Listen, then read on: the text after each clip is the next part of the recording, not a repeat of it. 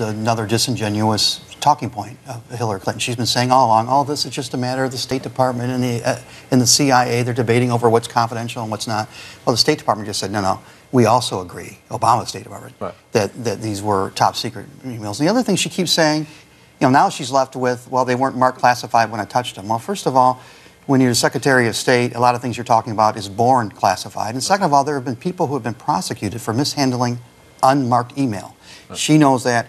Her campaign knows that. More importantly, the FBI and the Justice Department knows that. And in the big debate about this, so some people have differing views. There's one fact, again, if she had just not had a private server, these emails would have been available months ago because they would have been in the government files and we wouldn't have been dealing with this now. And 9 months into her term, that was made, a regulation was not to do that. Right. We'll see how this one plays out. Up next, a Magic Wall travel guide to Iowa's decisive destination.